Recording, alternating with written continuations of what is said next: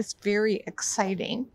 So Kelly and I went to Victoria, and they put us up in a wonderful little boutique hotel.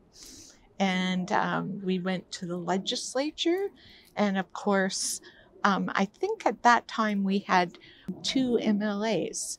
So they both got up and said, you know, all these wonderful things about Ridge Meadows Recycling. And then we had a formal dinner with the lieutenant governor.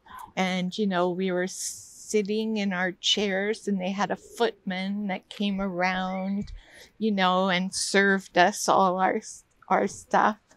And we had a lovely time. Yeah.